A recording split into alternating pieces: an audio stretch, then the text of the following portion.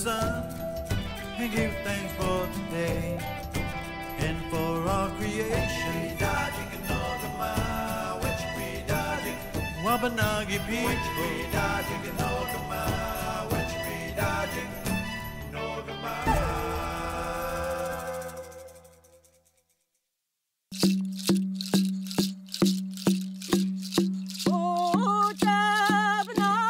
The Penobscot people have a long and rich history with their territorial homelands. They have always lived in harmony with creation.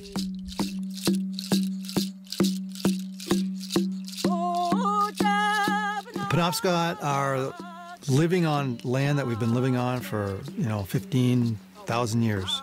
It's right smack dab in the middle of the Penobscot River, from the ocean up through the mountains and the small lakes and streams. So, through history, though, we've been confined to the islands on the Penobscot River. So at one point that was devastating to us, but now it seems more of a stronghold. It's actually helped protect who we are.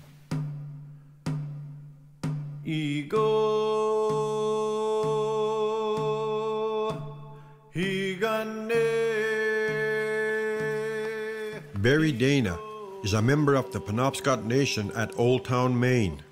As a former chief, Barry makes it his mission to carry on the message of his people. I grew up on the Penobscot Reservation, right on the Penobscot River. Very native, very Penobscot, but also holding a high level of responsibility for maintaining, being Penobscot.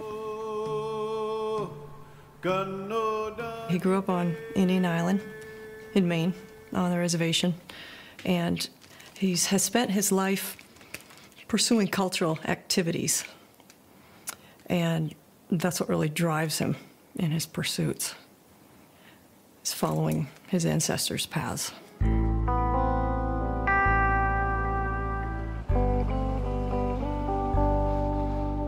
The Abbey Museum's collections comprise of objects representing 10,000 years of Native American culture and history in Maine. We have archaeological evidence of Native people living in Maine for 12,000 years, and so we have 4 communities in the state that are federally recognized today: Passamaquoddy, Penobscot, Micmac, and Maliseet, and collectively they're known as the Wabanaagig. Barry Dana is also a very talented artist whose work is well known. Barry Dana's introduction into the world of art was largely influenced by his love of the land and his people.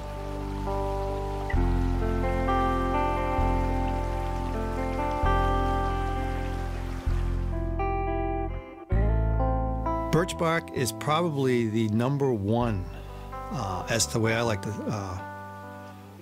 think about it, #1 resource of our people. You take this area at one time was under a mile-thick sheet of ice. So nothing obviously was growing then. But when that receded, like today, if you have a fire or you allow a field to come back into woods, first thing that grows is birch. So my thinking is, if that's the case, when our people first lived here, the first tree they would have encountered would have been birch tree. There's hundreds of uses for birch bark. And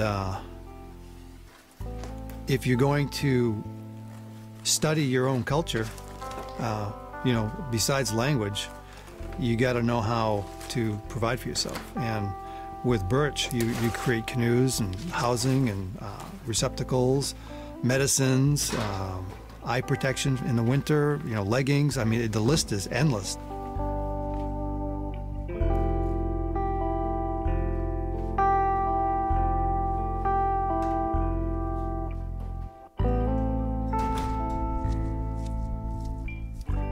Barry does some really extraordinary work. He started making birch bark baskets and really taking his art and taking those baskets to a different level, really etching and doing the visual kind of storytelling and paint, things that he'd been doing in paint in that media, then onto the birch bark, which he continues today.